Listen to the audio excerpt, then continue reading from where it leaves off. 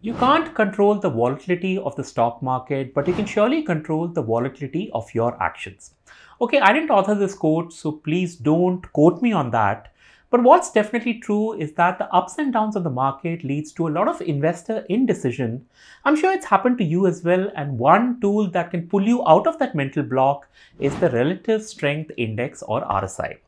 Kunal, who researched for this video, calls it the secret keepers of market sentiment, like the Priory of Sion or the Priory of Kunal.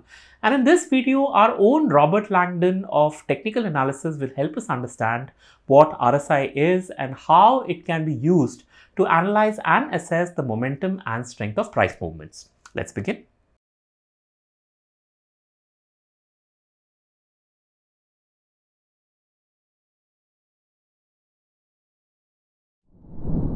Alright, let's start from the top, and it was in the year 1978 when this concept of relative strength index was introduced by an American mechanical engineer named J. Wallace Wilder. Mr. Wilder presented it as a momentum oscillator that measures the velocity and magnitude of price movements, and although what I said sounded really complicated, all it means is that through the RSI we now have a signal that tells investors when a stock is overbought and when it is oversold.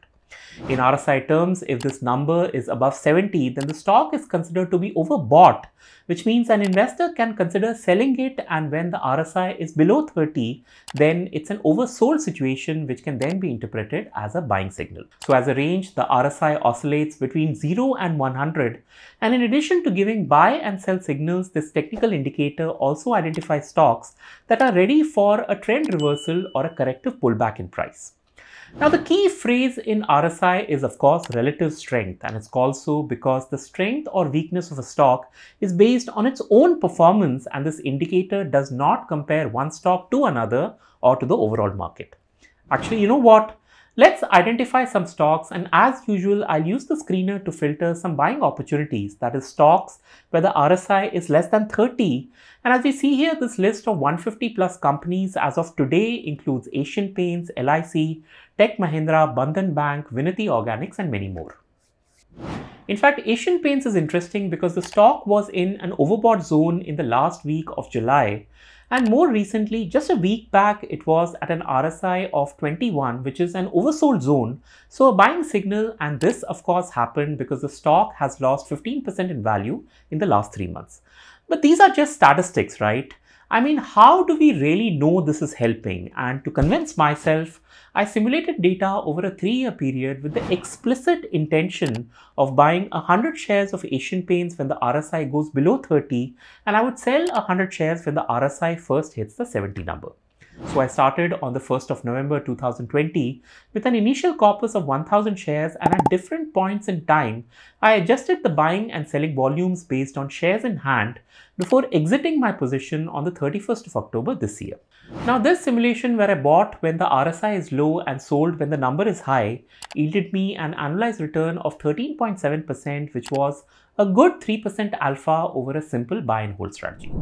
Alright, now that we know this is useful and profitable, let's get into it a bit and understand how RSI is calculated. So this is a fairly simple formula, and as is the case with any price movement based indicator, we are looking for upward or downward change in prices.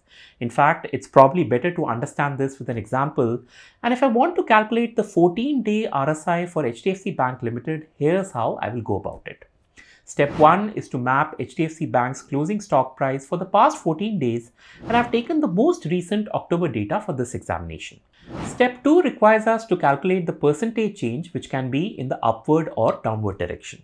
Step 3 is to isolate the occasions on which the stock made a gain and the days on which there was a loss.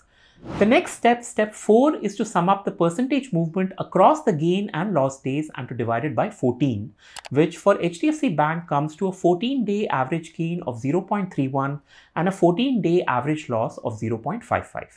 And finally, step 5 is where we apply these two numbers to our RSI formula, and this gives us a 14-day RSI of 36.5 as of 31st of October. Now, this exercise can be done for every trading day, which will give us a chart like this, and 36.5 means that the stock is inching very close to the oversold zone, making it a buying opportunity. So essentially RSI can never be negative, and this number vacillates between 0 and 100 at all times. If the RSI is calculated as 0, then it means the stock price has fallen on all 14 days, and as one might have guessed, 100 RSI means 14 continuous days of upward price movement, which is definitely a case of overbuying, and potentially a stock price correction is just around the corner. Of course, both these situations, that is 0 and 100, are pretty rare, and although the 30-70 is the most common combination, some of the more experienced traders and investors do change this number to suit their style of investing. The same goes for the 14-day window, and while 14 is what Mr. Wilder used, different practitioners are known to tweak this as well, with 9-day and 25-day RSI also gaining popularity.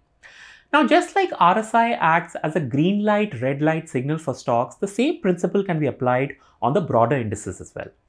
For example, Kunal did this backtesting on the Nifty 50 from the year 2017 until 2023, and he arrived at 28 occasions when the Nifty 50 had gone into an overbought or an oversold zone.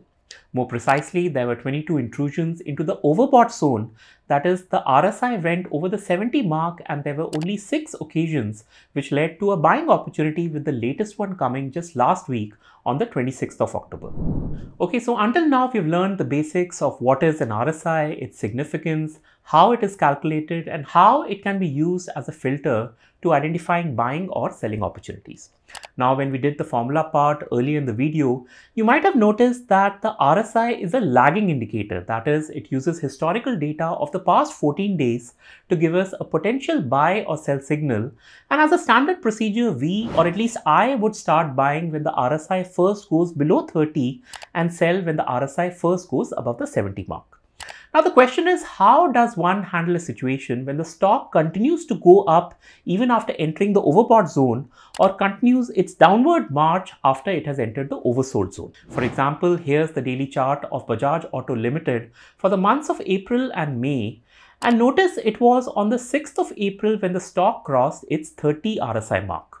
Now procedurally, this is the time when one should exit the stock, but in this case the price of Bajaj Auto continued to go up, and by the time the RSI dipped below 70, it was the middle of May and the stock had risen by a good 12.5% by then.